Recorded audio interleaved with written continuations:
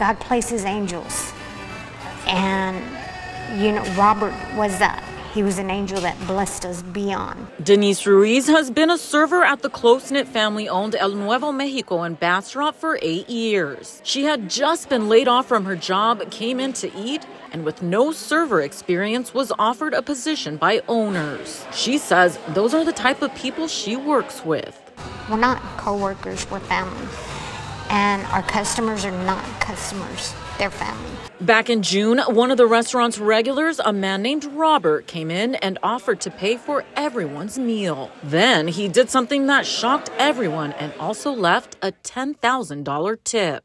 He came in wanting to spread love, so he likes our restaurant. He felt compelled to do it here, and we were all shocked and surprised and like, wow, this is incredible. Denise got to know Robert and his mother well and soon became his favorite server. The pair would come in every Sunday and eat, so Ruiz was heartbroken to hear that the day after the generous tip, Robert's mother had passed away. That was a hurtful thing, to see that his mom was no longer there. Ruiz confided in Robert about her own tribulations. Her now 30-year-old son, David, was battling cancer. As she prepared to close Robert's tab out, she noticed something unexpected. Yet another $10,000 tip. Oh, no, something's wrong. So I went back and I was like, Robert, he was like, that's your blessing.